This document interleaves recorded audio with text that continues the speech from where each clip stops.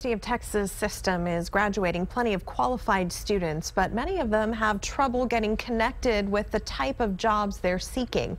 The UT system is rolling out a new partnership now, a formula that matches graduates with employers. KXAN's Alyssa Gord gives us a look at how it all works.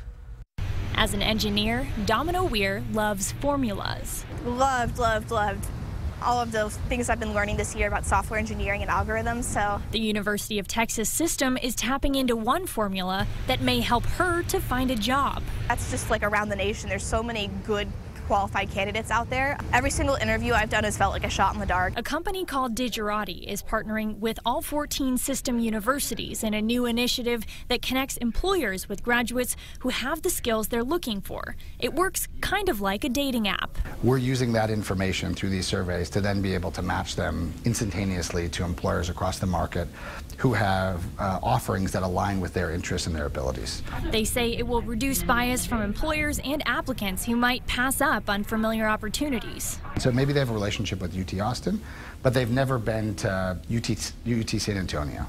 And they're looking for cybersecurity experts. UT San Antonio is one of the top schools in the country for cybersecurity experts. Claire Murray wants to pursue jobs outside of her degree and says this new platform could help.